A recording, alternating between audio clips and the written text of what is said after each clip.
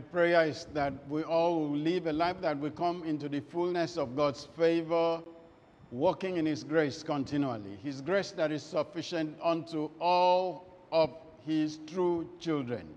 Are you a true child of God? Why do I say true? Because there are so many people who claim to be children of God, but they live unto themselves.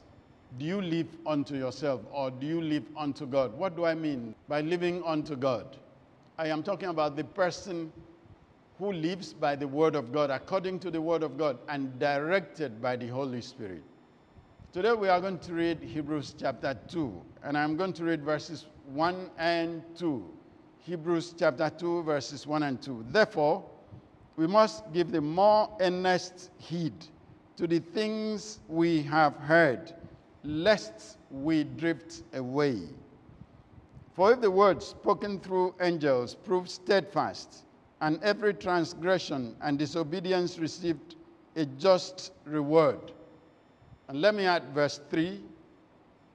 How shall we escape if we neglect so great a salvation, which at the first began to be spoken by the Lord, and was confirmed by those who heard him? Praise the Lord. Let's put in earnest heed to the things we have heard, lest we slip away. And we are talking about the word of salvation. How many of us take heed to the word of salvation? How many of us take heed to the obedience of the commandments of God? These days, the commandments have been dismissed. These days, every form of restriction is no longer there. These days, it is wonderful to say that there are no restrictions. You live anyhow because you are a child of God. Those are the kind of things we hear day in and day out. But are they true? True unto men, but not true unto God. Jesus said, if you love me, if you belong to me, obey my commandments. I said, my Father will love you, will come and make our residence in you. Do you love him? Do you obey his commandments? Do you even accept that there are commandments? These days, the commandments are called restrictions, legal, binding. You don't need to do it. You are being legalistic. Jesus is legalistic, or the scripture itself is legalistic. Whatever, however you want to put it. But Jesus said, if you love me, obey my commandments. Are you obeying his commandments? He said, let us take earnest heed to the things that we have heard, the word of deliverance. The word that Jesus came, and he gave an example. His angels spoke in the Old Testament, and those words were binding, and retribution came for the things that people did. The punishments came, the due judgments. You think that you neglect the word of salvation and due judgment will not come? These days, Christianity has turned into whatever you can get, material things. If you get so much more, then you are a wonderful Christian. If you are not getting it, you get to the point that ministers will say, poverty shows that you belong to the devil if you are poor. But Jesus said, the poor shall always be among you. Were those ones supposed to be the children of the devil?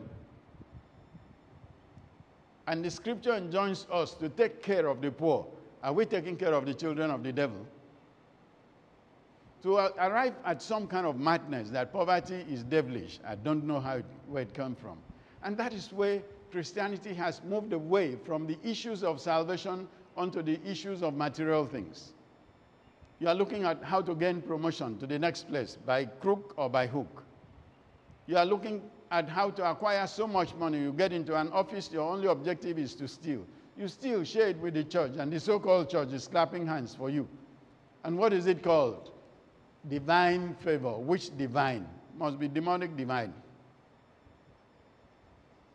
Take earnest heed to the things that you have heard, the word of salvation spoken by Jesus and spoken by those who heard him.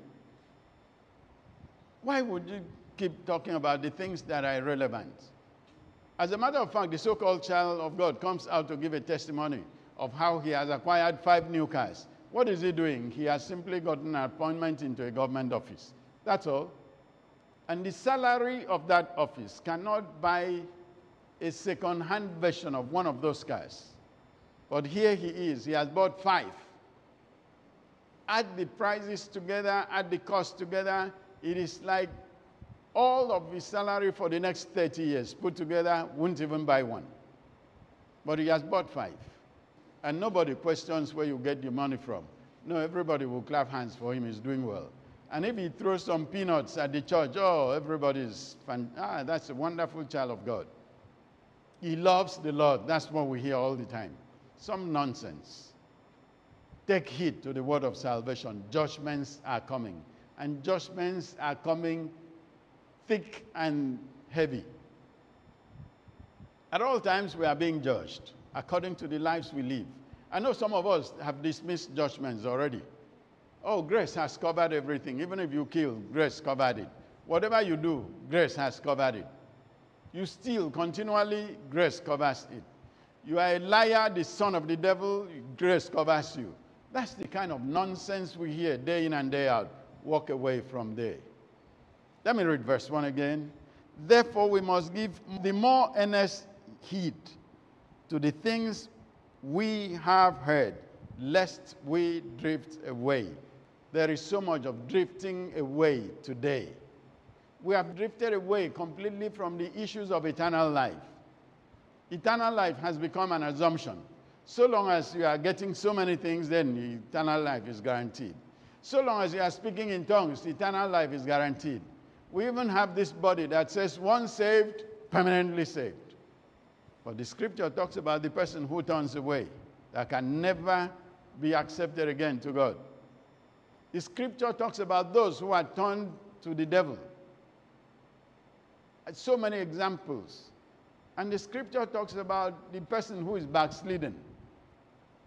Every kind of falling away from God. Have you fallen away? Have you been carried away by the so-called preachings of the day today? Have you also deceived yourself to do the wrong things? There is this madness that, well, somehow we'll sleepwalk into heaven. Somehow the thing will happen. It will not happen. Not by the scripture. Not by the pure scripture. There is so much of the interpretation of the scripture today that sometimes you wonder what is going on. Put all of the scripture together. Don't differentiate some from the other. The scripture has not changed. Genesis to Revelation, one sentence. Jesus is Lord. And everything that does not fit into that sentence is useless. Praise the Lord. Take heed. Earnest heed. More earnest heed. Not just earnest heed. More earnest heed to the things that we have heard, because the judgments are there. I pray that none of us shall fall into this judgment. Father, help us. Help those who are desirous to stand, to be able to stand. And Lord, bring conviction upon the hearts of the casual, upon the hearts of the deceived. For many deceivers have come into this world, as you said they would be. And so many of them are gaining disciples by the second, by the moment. Lord God, help. According to your tender mercies, reach out and bring convictions again into our hearts, that we turn back to you and serve you distinctively, serve you truly, and get back to the original word of salvation and walk in the ways of salvation, showing proof and fruits of salvation in our lives. In Jesus' name, amen. The grace of our Lord Jesus Christ, the love of God, and the fellowship of the Holy Spirit rest and abide with you now and forevermore. Amen.